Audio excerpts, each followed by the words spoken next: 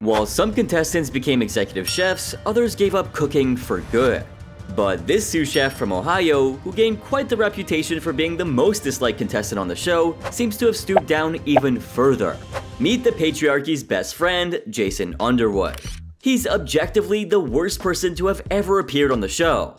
From the very beginning, Jason wasn't exactly subtle about his contempt for women.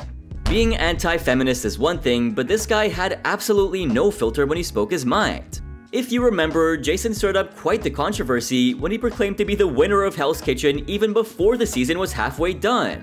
If not, here, let me refresh your memory, just listen to this. It's Jason who won Hell's Kitchen and has to beat women off with a stick, for God's sake. I mean, how is this even okay? Apparently, this arrogant and misogynist man is now married and the father of 2 kids. God, I really feel bad for those two. Especially if you believe this Reddit user who claims that Jason is registered on a few unsavory lists. But you know what? It's really not hard to believe this at all. In fact, throughout the show, he couldn't resist making comments to degrade and belittle women. He took every chance he got. According to him, apparently, the only thing women are good at is ironing. Such a douchebag. But let's talk about his cooking skills, or his lack thereof. It's pretty clear that he wasn't the most reliable chef out there. When his team needed him most, where was he? Outside taking a smoke break. Because, of course, that was way more important than actually doing his job. I mean, do you remember when he just disappeared right in the middle of the service and Chef Ramsay had to literally desert everything just to go and look for him?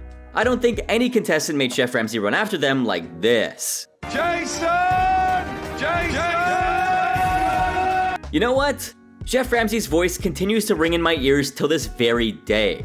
And when Jason finally graced the kitchen with his presence, he served a risotto that was so bad, even Ramsay couldn't stomach it. That's how shit you've been. I don't want any more embarrassments. I just want to go with some food! In fact, he was so mad that he even made Jason eat his own crap. I want you to taste what you're trying to serve Hell's Kitchen. But instead of taking responsibility for his failures, what did Jason do?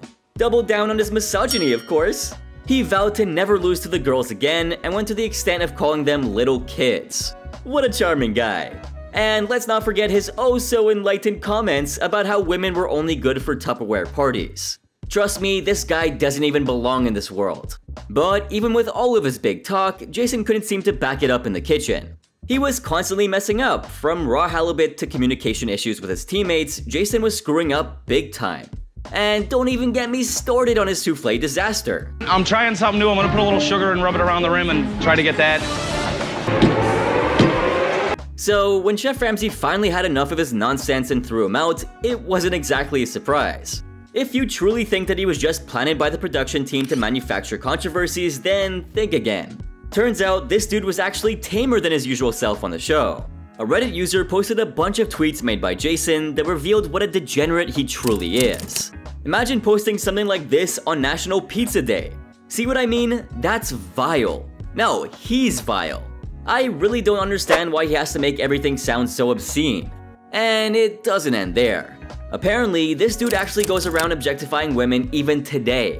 One would expect that he must have unlearned his biases with time, but no. He's just as awful as he was years ago. He's not only a sexist pig, but also a disgusting pervert. Brace yourselves for this next comment. Guess who, or rather what he's been referring to? I found the answer right here on another Reddit user's account.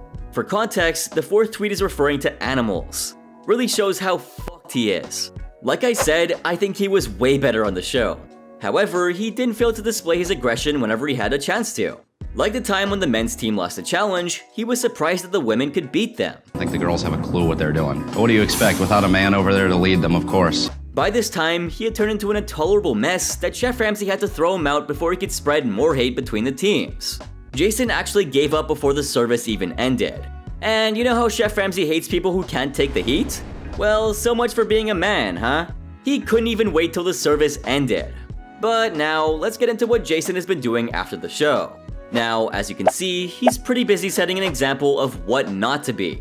He's still a loser, gave up cooking, and is settled in Youngstown, Ohio. Not that he had any real talent in cooking anyway. He, however, did have a brief stint at Capo's restaurant, but that's all in the past now. As of now, he claims to be a wrestler and a political commentator on Twitter. If you just take one look at his profile, you'll see that he's a hate-filled bigot dissing minorities on the app. And let's not forget that he's really been busy serving society, guys. Yeah, by spreading misinformation and conspiracy theories, like refuting the usefulness of vaccines. Some people are just beyond help. I know for sure that Jason will forever remain a foul-mouthed bully. But this next contestant was Jason's polar opposite. Did you know he almost made Chef Ramsay cry? That was one hell of an emotional moment. And I'm referring to the warmest / most loved contestant on the show. People love to call him Mr. 100. Any guesses? Yep, I'm talking about the one and only Sterling Wright. I'm always 100. What's his 100? I'm 100%. Okay. Lately, he seems to be living the life of his dreams just like he deserves. Wright was a contestant in season 13 who ranked in 7th place. He had an optimistic and infectious energy on the show. And if you think it was all for the cameras, then you're dead wrong. Here's the truth, he didn't fake anything. While looking for his whereabouts, I stumbled upon this post on Reddit where a user detailed Sterling's journey after the show. The post spoke about how Sterling turned down a really good high-paying job only to work as a chef at a local hospital. Apparently, this was the very same hospital which had treated his sister for cancer and also saved his adoptive mom's life with an elaborate heart operation. Sterling couldn't think of a better way to offer his thanks than to join the team at the hospital. In an interview, he also shared that cooking for him isn't about the money, it's about love. If a quote could define Sterling, then this is the one. But there's more to Sterling than just that. Despite being highly religious, Sterling is also a huge advocate for LGBT rights. He even posted a profile picture of him and his wife celebrating National Pride Day. The aftermath of the post shook things up for him a bit since he was accused of letting down the Christian community. But Sterling got back with the perfect response. He said that it's not right to judge anyone who loves anyone regardless of them being the same gender. And what can I say but amen to that, brother. People like him just restore your faith in humanity. And oh yes, Sterling believes in impact over income, something that he's also written about on his social media bio. As the Reddit user confirmed, he's still working at St. Thomas Midtown. To him, the act of cooking is more than just a job or a chore. It's a way of giving back to the place that gave him so much. And the impact of his gesture is felt far beyond the walls of the cafeteria. It's in the smiles of the hospital who appreciate his dedication. It's in the tears of the patients and visitors who are touched by his selflessness and compassion. It's also in the hearts of anyone who hears this story and is inspired to pay it forward in their own way. In a world where we often get caught up in our own lives, this man's act of generosity reminds us of the power of gratitude and the ripple effect of kindness. That's why his elimination on the show made me pretty emotional. Turns out, I'm not the only one. Listen, continue cooking. I will, chef. This was probably one of the most wholesome eliminations in the history of the show. Contestants from both teams were reduced to tears. Well, that's my man Sterling for you. And it's not just the contestants on the show, Reddit was flooded with a ton of appreciation posts for him as well. Like, take a look at this thread where a user shared a heartfelt message saying, "There's nothing better than someone who tries to keep everyone's spirits up like that." I can't agree with this more. I mean, this man truly has a heart of gold. Another user pointed out that Chef Ramsay was a tad bit emotional despite being the one responsible for eliminating Sterling. Did you catch that during the elimination as well? Thank you. And let that be a reminder of what you've achieved in this competition. Chef Ramsay was trying his best not to break down during the elimination, but he knew how great of a cook Sterling was. In fact, if you remember, Ramsay even allowed him to keep his jacket. When you've put smiles on all of our faces, I want you to keep your jacket. As he left, Sterling only had positive things to share about his journey on the show. And I can't agree more with his closing sentence when he said this. I got something that nobody in Hell's Kitchen have never accomplished. I got Chef Ramsay heart. Now, I could assure you that this statement he just made is 100% true. He will always be Mr. 100. It's almost been a decade since Sterling left the show, but he continues to live in the hearts of millions of people. One fan rightly said, "The world does not deserve Sterling, but Sterling deserves the world." However, this next contestant is one of Jason Underwood's pals. Well, I don't mean literally, but both of them shared a similar temperament. While you might wish to see more people like Sterling, there are sadly tons more like Frank Culla. I'm sure you remember him from season 15 for being the biggest jerk on the show. After being kicked off, Frank did what any real man would do, he blamed the women on his team. A tale as old as time. But then, he made this explicit remark. And that's exactly why I get fucking female Marines and I send them back wherever the fuck they came from. Just another douchebag. How do these people look so comfortable making such derogatory comments? I'll never be able to understand that. Well, this video got posted on a Facebook group called End Gender Bias in the Military, and the Marine Corps was quick to condemn what he said. They even mentioned that they're figuring out what appropriate actions to take.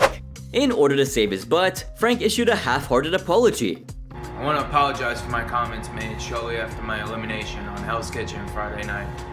I have nothing but the utmost respect for my fellow Marines regardless of gender, and I want to apologize from the bottom of my heart to everybody I've disappointed. People were really quick to call out his insincerity. One person said that it looked like he was reading out of a script, while the other called his BS and said that he didn't even look very sorry. What do you think? Did he even mean a word of what he said? Turns out, Frank was dismissed from his position as a chef for the commandant. According to Captain Diane Rosenfeld of Marine Barracks in Washington, D.C., Sergeant Kella has been reassigned to the Marine Enlisted Aid Program. In the show, he loved to intimidate those around him by showing off his Marine rank. In episode 1, he showed no empathy towards Kevin when he had a breakdown upon his elimination. Instead, he told him to toughen up and stop acting like a pussy. That's rich coming from a guy who couldn't handle failure and rejection himself. In episode 3, during the Jackets Challenge, he went up against Ashley Nickel, where he was talking smack about her burgers for being way too basic. But when it was his turn to make the sliders, he got roasted by Chef Ramsay for using liquid smoke when he wasn't supposed to. And what was the result? He lost the round to Ashley.